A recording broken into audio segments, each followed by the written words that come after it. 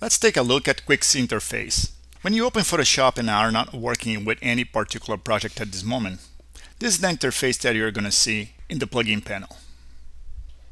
You have the three main buttons here.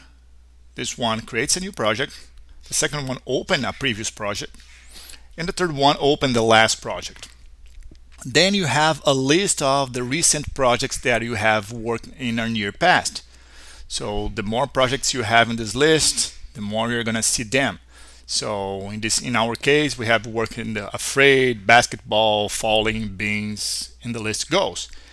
If you decide to remove one of these projects from this list, all you have to do is to select it and press delete on your keyboard. And the project's gonna get out of the list. These do not delete the project, just remove it from the list. Also, because we have in our sets window the option to see sample projects provided by kwiksher in this list, we are seeing this Afraid project here. Again, this is just a template for new projects. And those ones with the gray icon are projects that you have worked in the past. Below that, we have the app showcase. Every time that you open Kwik again, you're going to see a new banner from a Kwik made app being shown here. So in our case here, if you just click the banner, you're going to be redirected to the app information into Kwik Showcase. So this is a good way to promote some great apps made with the plugin as well. Then you have the status bar with access to the settings, information about your subscription. So in our case, we are using a trial version. If we were using a paid version, you would be seeing here the number of days till your registration expire.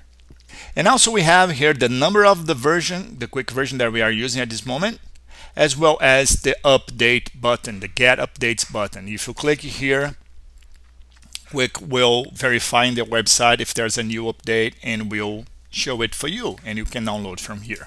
So let's open one of the projects. Again, if you decide to open a previous project, all you have to do is to select one of them. I'm gonna do it now, just double clicking this one here. So now that we have a project open, we have a few chains in our main panel here.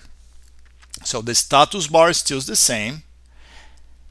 We have now what we call the tool set menu, which includes 5 different big icons. In our case, the project and page, layers and replacements, animations, interactions, and physics. Those are, let's say, the main categories of features that you have natively in Kwik. Also, you have quick access to create a new project or open a previous one.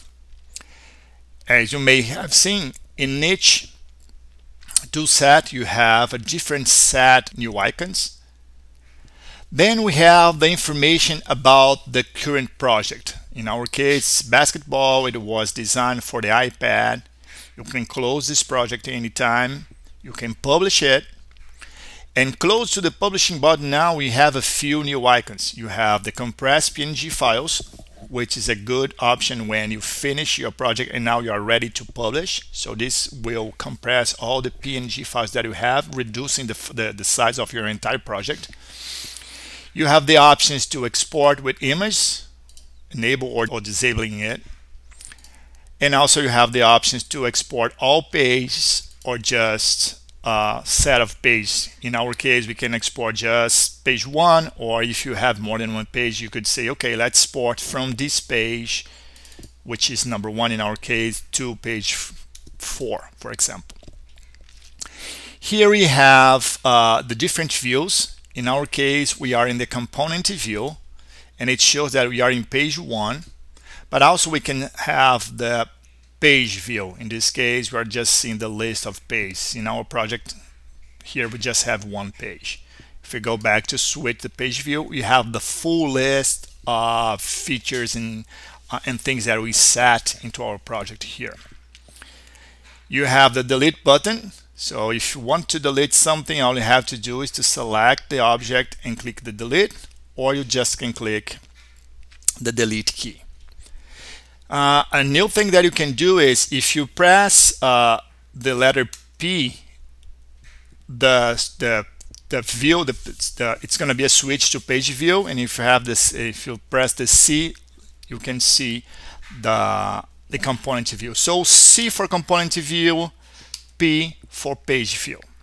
If you can now select just one object or page, or you can have multiple selections just using shift or control, in this case control, to select non sequential features. So in this way we have a few lines select, and now we can simply hit delete and delete all of them at the same time. And now you can even copy all of them at the same time. This again is the list of all the components that we have set in our page. But now and we know that we have all of them here because it's set to all. But we can come here and say I would like to see just the actions that I have in my project, and you can see just the actions now. Or you may say I just want to see all the buttons that I have in my project. In this case, there is no buttons. Or you may even see I just want to see my physical bodies. So this is the list. Another thing that you can do now is to search by name. So let's say I just want to find components starting or having the word BO. So we start to see there's a couple of audios, bodies, and an action. But if I can come see, okay, just bounce, I have an action and I have an audio file with this name. So which again, it's speed up your usage of the panel.